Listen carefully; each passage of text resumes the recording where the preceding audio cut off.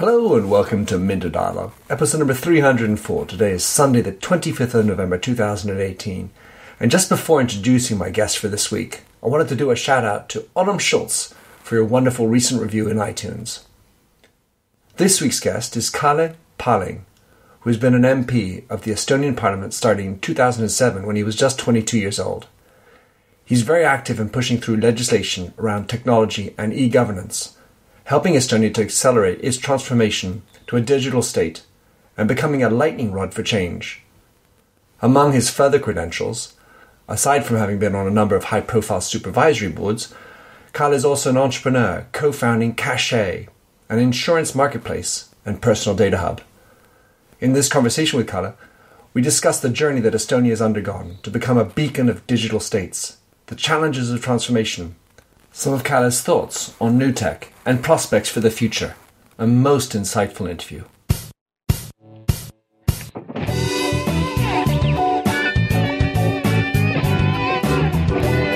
Welcome to the Minter Dialogue podcast, where we discuss branding and all things digital. I am Minter Dial, your host, and you'll find the show notes on my eponymous site, minterdial.com. Enjoy the show. Kalle Palling. Great to have this opportunity to chat with you in the halls of the Estonian Parliament. So, Kalle, in your own words, tell us who you are and what you do. It's great to have that talk, but I'm a 33-year-old Estonian tech visionary and politician who has worked in the Parliament for 12 years as a member of Parliament. You and I have met a couple of times, several times now, even in London. And you told me about how you got involved in politics. And really, as I understand it, you have to be amongst the youngest ministers in government anywhere in Europe, if not the youngest. And you're in charge, back 12 years ago, of this whole idea of digitizing Estonia. So talk us through what happened in the history of that idea and how it came to be that you were the one that participated, if not led, this whole charge. I can't take the responsibility of leading this change because when I was elected to the Parliament, and the process was already started quite long ago. So basically, when we regained our independence in the early 90s, then we understood that we don't ever want to be alone again. And we understood that we are relatively poor to achieve the things that our neighbors, for example, like Finland, have achieved already. So we had to do many things much faster than the others. And to do that, we already understood that the technology will play a huge role in the future. And to every reform we did, we included this digital mindset. Today we estimate that 1/3 of the GDP growth has come from this, let's say, additional digitizing part to the structural reforms. And currently we even estimate that we save 2% of GDP annually by doing things digitally. So it's quite a good combination in added value or efficiency for the state. So when you all started, of course, it wasn't you as a 21-year-old who was leading the whole thing, but you obviously contributed heavily and you brought in a very fresh mindset, yet you also had a leader that was obviously wanting to take on this whole gambit, and it was in the face of a population that not necessarily welcoming to it. What was his inspiration, and maybe where was he looking for guidance as to how to make this happen in a country? Because really, you guys were pioneering, so one has to imagine that you just can't learn out of nothing. Where were the inspirations coming from? The inspiration came from abroad mostly, because at that time, the president of Estonia, Toomas Ilves, actually, he studied in States during the Soviet time, worked as a diplomat in States early 90s, and then he was already involved to this, let's say, building up the state again with a mindset, and again the government itself was relatively young in early 90s as well. And one thing which is probably true, we don't know it because everything happened so fast. But one of the cornerstones behind the success of building up an e-state is that the governments and government officials, they trusted private sector. They trusted the entrepreneurs who said that we believe that the world is going to go to that direction and we should do this and that kind of stuff. And then we didn't need to build up our own, let's say, silos like we see in most of the countries nowadays, that, let's say, we have quite efficient, well-functioning private sector, and at the same time we have, let's say, parallel structures in public sector, which we don't need actually. We just need collaboration. I mean, business do their business, and for the government, it's their duty is to enable it and to regulate it and do all that kind of stuff. So probably the fact that we were so poor in early 90s worked good for us, because we didn't have money to build up a huge structure in a public sector. We just had to trust the private sector, and luckily it ended up in a good place. Well, at some level, it's one of the rules of agility and the new way of operating is think limited resources, think as though you're spending your own money, and presumably because Estonia is such a small country, all the same, resources are limited, and that poverty, where necessity is the mother of invention, and the fact that you didn't have all the resources meant you had to be a little bit wilier about it. What would interest me, Kalle, is to look at what were the things that made the transformation happen. When you go back in time and you're thinking about the challenges, because clearly it wasn't an obvious and easy path, what were the big milestones that you managed with your team, with your party, to overcome as you went on this path to get Estonia, the e-state, up and running?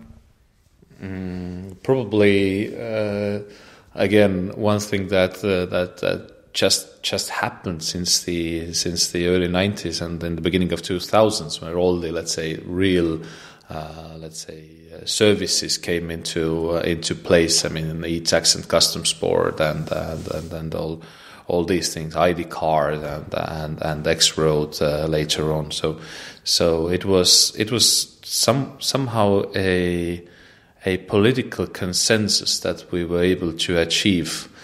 I think in most of the other topics there was no consensus, but building up a society in a way that we include technology and enable technology to operate and to make our, let's say, citizens and businesses' life more hassle-free, it was a consensus, and luckily it's still so that none of the parties are arguing that we shouldn't do it. But what we currently witnessed during the last years is that there needs to be an effort and attention on the highest political level possible to make things happen. Because when we started, there wasn't that kind of competition in the world between the states. So who will be faster and who will enable some sort of technology to operate, which means that this company will probably pay taxes for the country as well. But currently it's a competition, and it's not only a competition between countries, it's a competition between continents. So if we take states, Asia, mainly China, and then European Union, then I think that the European Union is lagging far behind of the others, and probably in a few years we'll see China taking the first place in being the digital tiger or digital leader or whatever we call them. But the bottom line is that with technology itself, with money only, you won't do anything. You'll need to have this, let's say, leadership. We should go to the moon, and we have to do it. and we have to agree on that, and this is something we do, and then let's say the technology and resources will follow. But without the leadership, you can have, 3 times more money, but you don't achieve anything.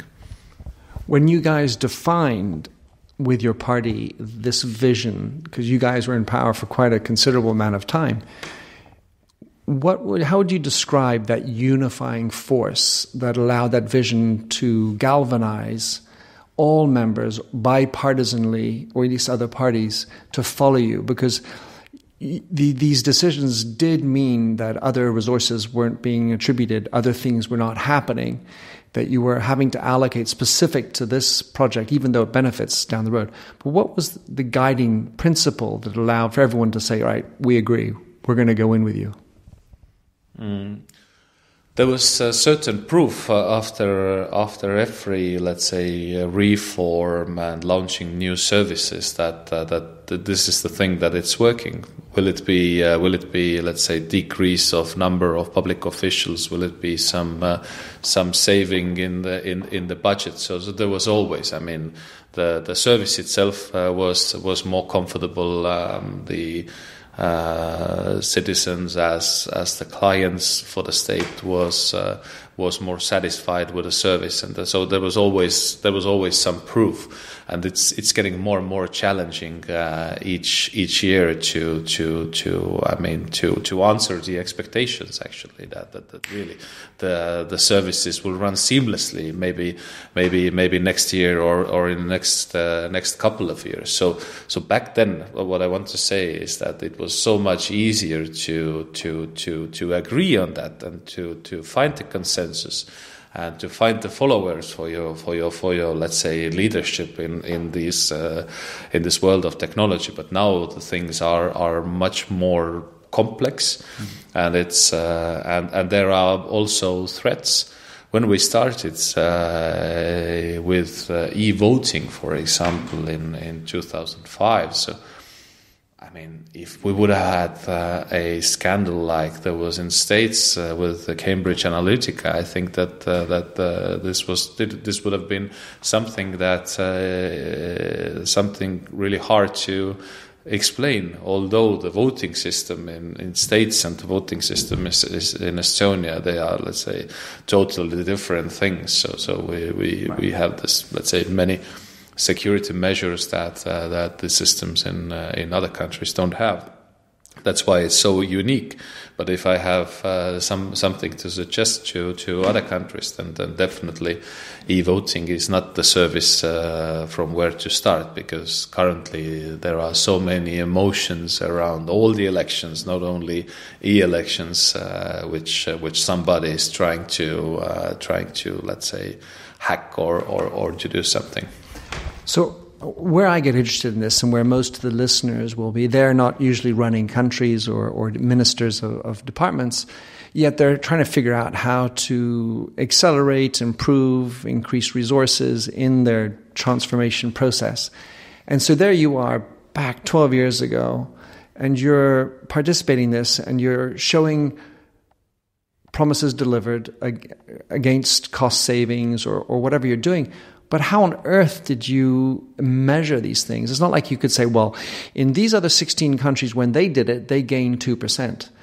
So you have to come up with a number that you need to achieve, and it has to presumably be provable. So I'm just wondering what that process was. Did you go for low-hanging fruit? What were the things that you were doing? Because you obviously can't promise everything right away, even though what's interesting about the e-state is that it's kind of all-encompassing. It doesn't do everything, but it really does encompass a lot of things. It's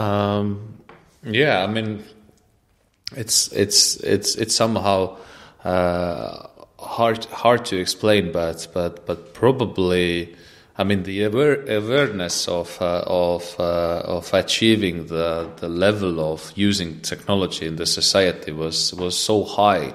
The expectations were so high already in the mid-90s when we started. I mean, internetizing all the country where we already have this public internet access points for all the citizens, and we started teaching, I mean, computer science already from the 4th grade in the schools, and then let's say with doing that, the expectations did grow all the time, but at the same time, one thing that I haven't mentioned before is that I mean, like we have that today in most of the countries. So the competition between private and public sector for skilled labor, it has been an issue for years in Estonia, and actually to get good people for work or to work for the public sector, it's anyway a challenge. So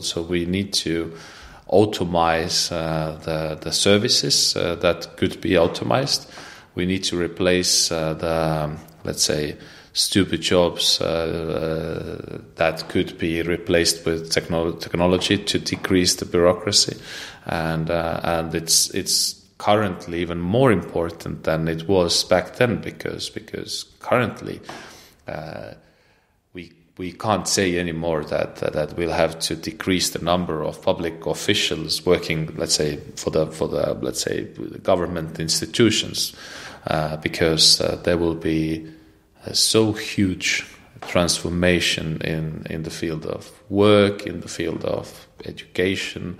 The work itself that the officials and public sector workers have to do is different, but the amount could be even bigger than it has been so far, because there are so many things changing, and none of the states and none of the leaders of the states would like to see somebody left behind. I mean, the citizens.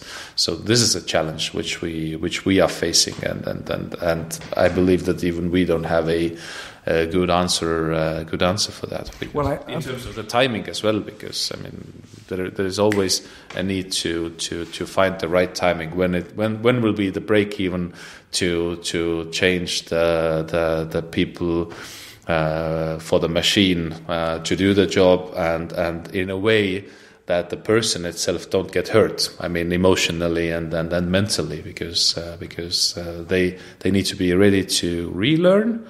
Nobody wants to get rid of the people, but they need to be ready to relearn, and this is a challenge as well, because not all the people are ready to relearn like this. For sure.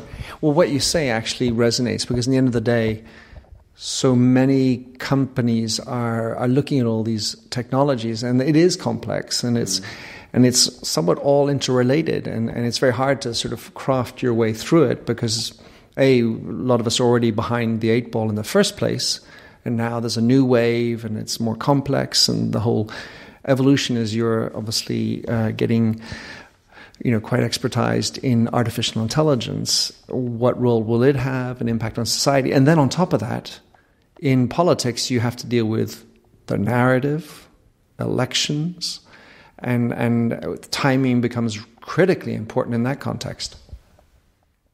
It is, but and it is especially important at a time now when we see so much, let's say, trying to do a bit of everything kind of attitude in the society, try to be liked by everybody in the society, also in the field of, let's say, politics, and this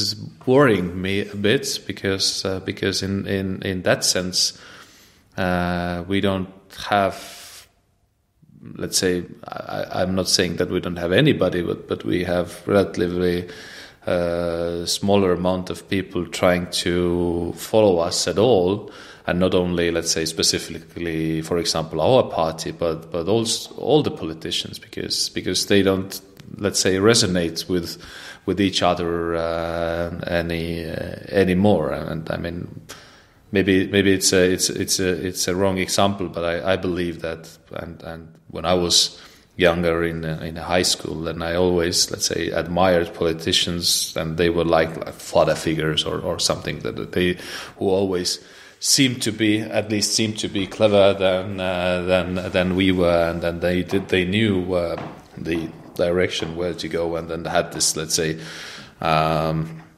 we have to go to the moon attitude. But currently, what we see is the huge amount of political correctness and not trying to say anything in politics, and keeping in mind all the challenges which we talked already before. I mean, artificial intelligence, enabling and regulating technology and platforms and all that kind of stuff. So it's worrying me, because there you'll need to make unpopular decisions, and the huge amount of unpopular decisions, because the speed of the development of technology is so fast.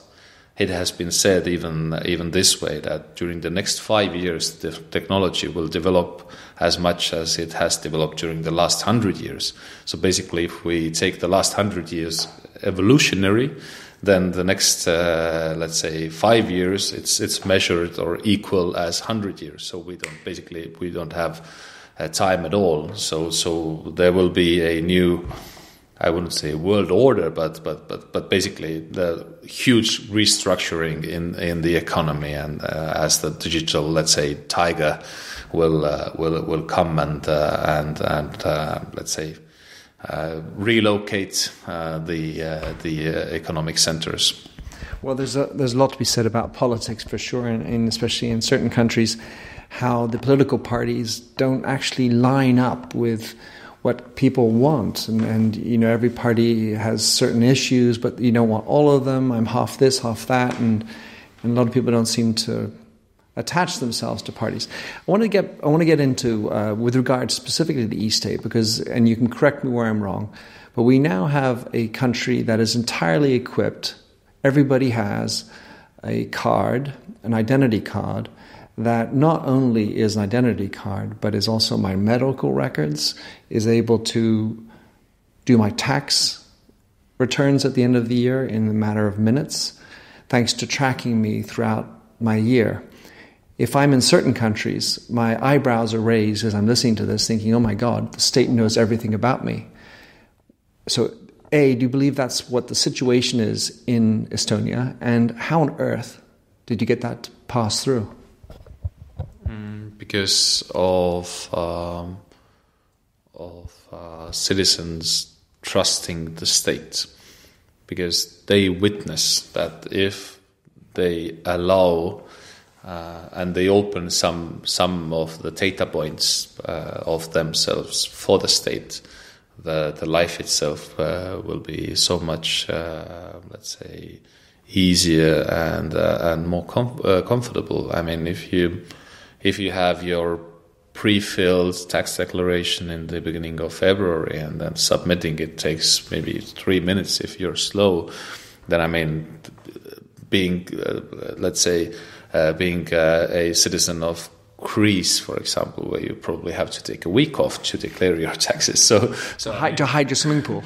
So I mean, the 3 minutes and a week, it's basically you have a additional week for vacation. I mean, annually, and it's a big thing. It's a big thing. So the two most let's say the two things that people are usually lacking of is time and money. So basically, what we are doing in Estonia is we are saving people's time and money because I mean, building up this efficient system, it saves quite a lot of money. So for a business, it's more time to focus on your business case, to develop your business, to communicate with the clients, and you do all these things. And for the families, it's time to play with your children or do the family stuff. So instead of, I mean, filling out some bureaucratic documents.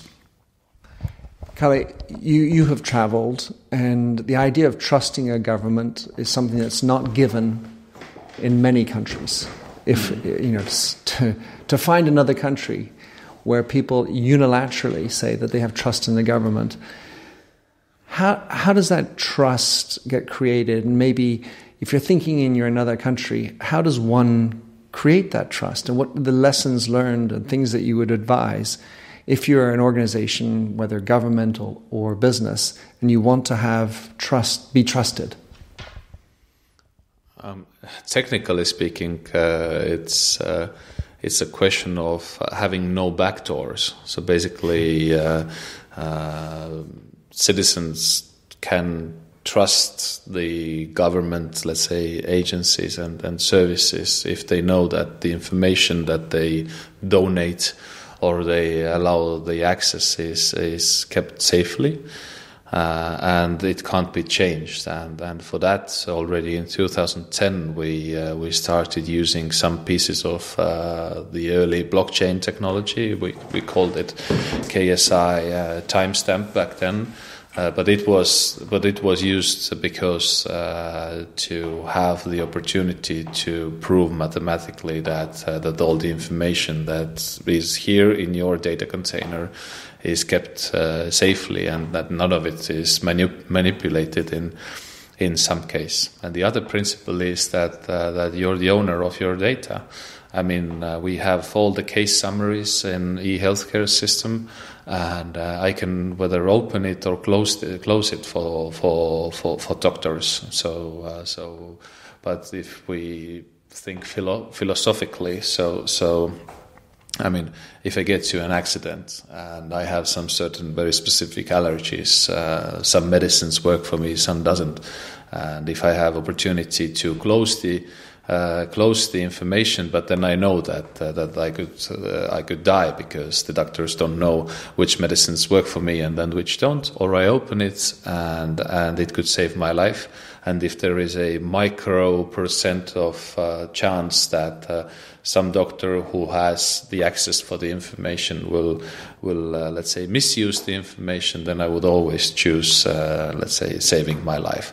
And there is always a good example with most of the hospitals worldwide where information is kept on paper. So basically, if I take with poorly written doctors' handwriting, and this is another and the handwriting is usually something that nobody understands, but at least in Estonia. But it's a university.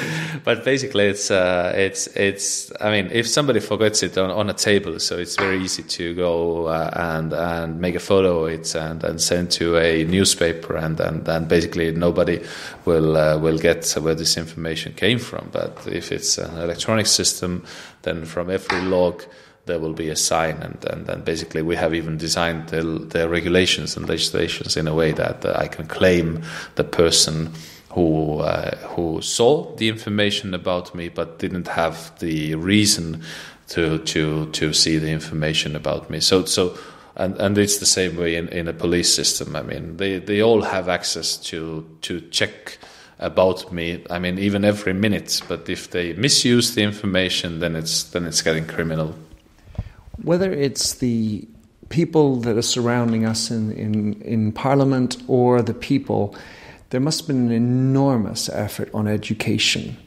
And when you say no backdoor, I'm wondering, was this a yes or no Boolean, you have to do it, as in the entire population needs 1 day? Everybody has to have the e-card.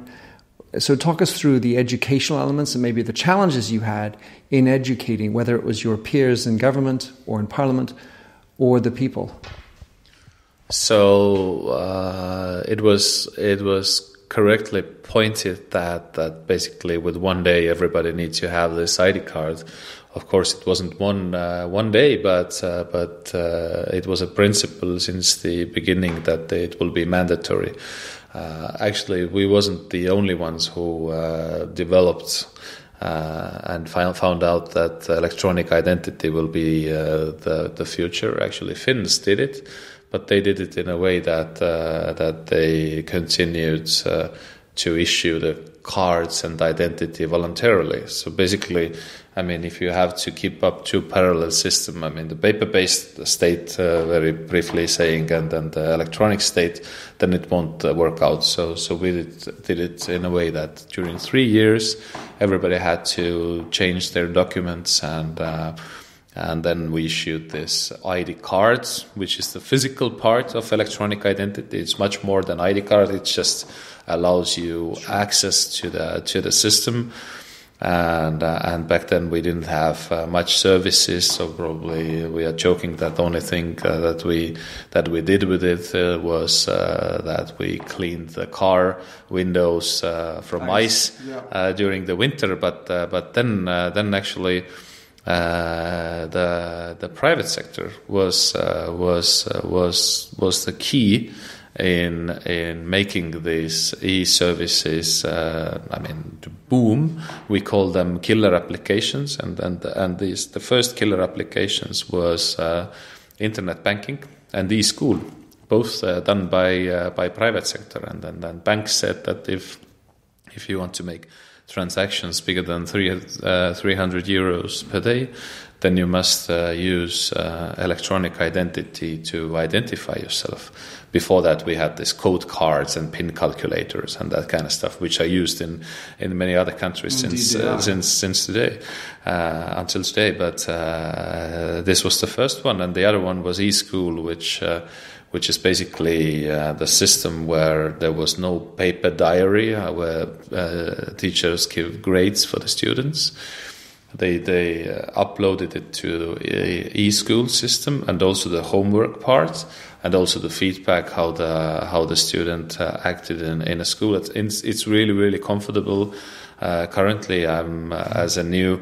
Let's say my son went to first grade this year, and then it's really, really comfortable to get the feedback from there. But to log into the system, you need to identify yourself with electronic identity. And you can imagine how many parents we have for the students. So that it was another killer application where we saw the number of electronic ID users going up. And it's really, really good. And then it's easier afterwards to add, electronic prescriptions, e-healthcare system, all the other kind of things that you can, where you can identify and verify yourself with electronic identity. And then currently, in all the sector, especially financial sector, the biggest issue is verification. How do you log into your financial service? How do you make sure that this is you? And here we have even another results by being developed by Estonian startups, which don't take either fingerprint or card only, because it's quite easy to Photoshop the card and to get it from the black market, and much more important is the face biometrics. So in some of the cases in the future, probably we are logging in using our face.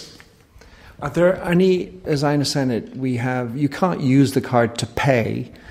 You can use it to identify your identity. We can also use it for your commercial loyalty schemes here.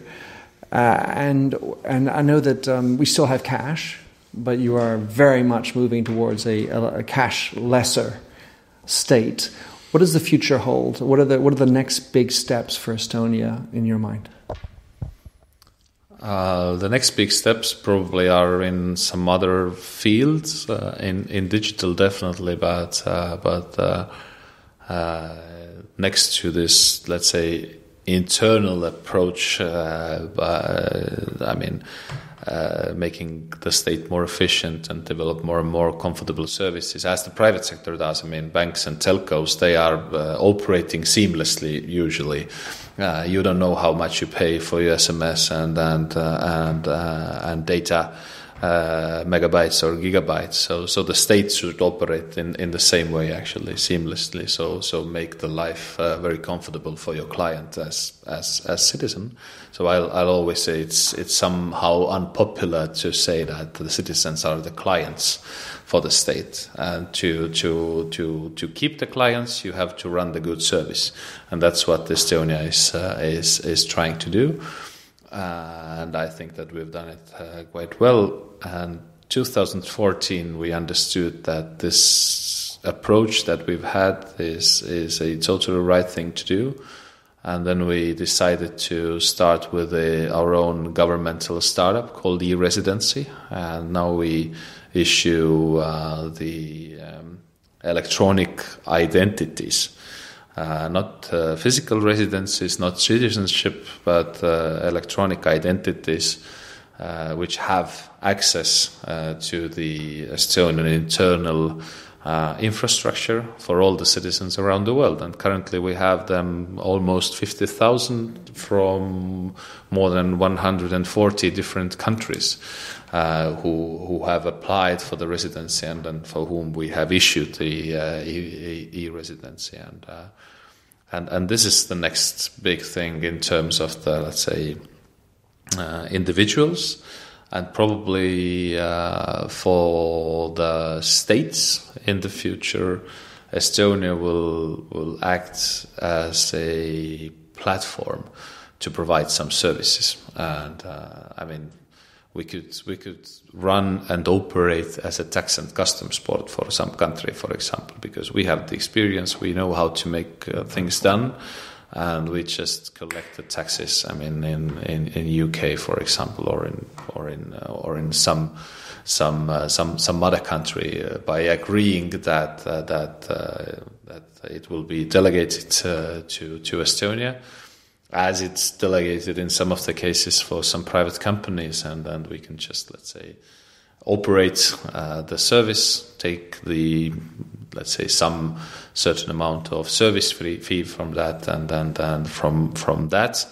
operational stuff, we could guarantee the welfare for our own citizens. So the biggest challenge, what I'm always repeating in all the audiences where I speak, is that the biggest challenge for the states nowadays is, especially European states, is that how to make other countries' citizens to pay for the welfare of your own citizens. So that's where the, let's say, state as a platform concept has came in, and then it's also for the private companies. I mean, to really find out the functioning, let's say, model to operate a global business from Estonia.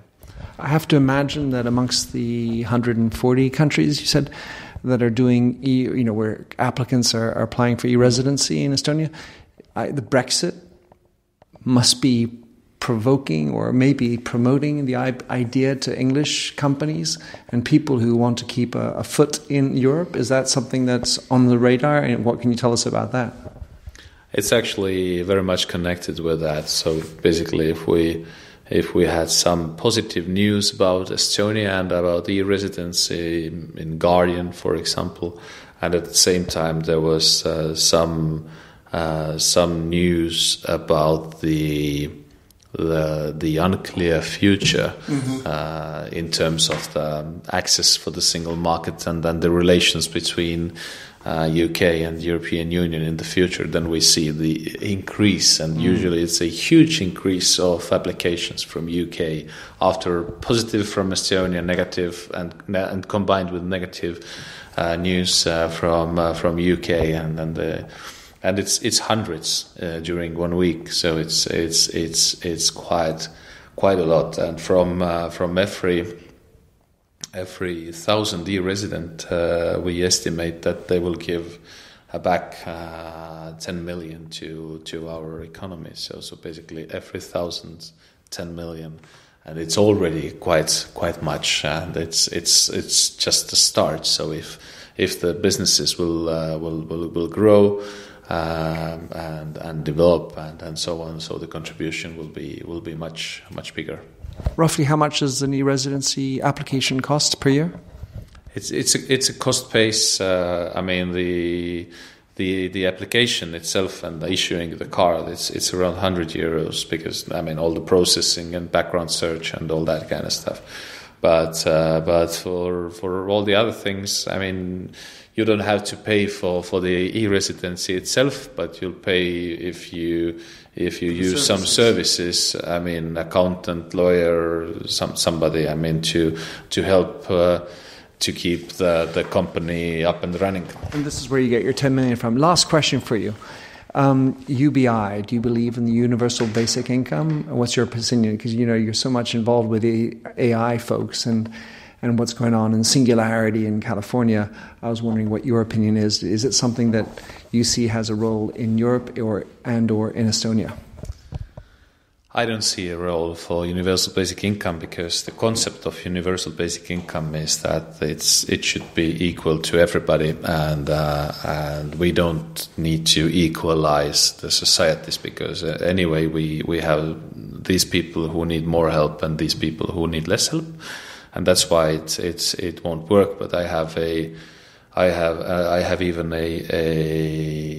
an idea for the reason behind the universal basic income, and I think that this is something that let's say social democratic parties in all the countries are promoting because the world has changed so much after the Industrial Revolution that they don't know how and who to protect. Because the core idea of social democrats is always to protect somebody, and currently people, they don't need protection in that sense. They need more, let's say, help in finding the right path, and this is what the leaders in the societies have to enable, and this is more liberal approach. I would say to keep to give a lot of opportunities and to guide and try to let's say find the tailor-made solutions for each one of us because currently as development is so fast, there is no let's say similar jobs. There will be all let's say tailor-made approaches, much more individual approaches than so far. It's more liberal stuff, and why I can easily say that I don't believe in the universal basic income is that with all the transformation we see the increase of the number of jobs. The jobs will be different. A lot of jobs will be gone, but most of them will be replaced. But we need more and more people to do this stuff because there is so many things to do, and one thing which we need in the societies is the universal understanding of humanity and empathy, and this is something that we should put effort on. That we understand what does it mean to be a human being, because at the time when we talk about AI and all this technology stuff and this kind of things, I think none of the solutions, applications will replace a, let's say, human factor, this empathy and ethical factor and all that kind of things in the societies, and then this is something that we really need nowadays. Most heartwarming from the ex-Minister of Digital. So, Kalle, thank you for that. It seems like we could have another podcast, certainly another beer, and talk more about that. As you know, a topic near to my heart. Anyone wants to get in touch with you or follow what you're up to? Is there a good way to catch up with your thoughts, whether it has to be digital, I'm afraid? What are the way? It's just a Twitter account. It's Kalle Palling, so in Twitter, so you can follow. That's great. And we'll find you in different places. You're a frequent speaker at many conferences. And so if someone wants to hire you, come bring you in as a speaker, and talk about this, because I think it's an awfully fascinating topic, certainly for democracy, certainly for states, but also the lessons that can be learned and extracted, ironically and most rarely, from government into business. And I think that's what's exciting about the journey that we've been on with you. Kalle, thanks for coming on the show. Thanks, Minto. Thanks for having listened to this recording of the Minto Dialogue Show. You'll find the show notes and other blog posts on mintodial.com. If you enjoyed the show, please like the handy Facebook button, or better yet, head over to iTunes to give a rating and review. But first, relax to Josh Sachs's Finger Paint. Oh, fill me with all your colors, any different way to rid me of the gray, and heal me with all your imperfections that you mention in your lack of self-security.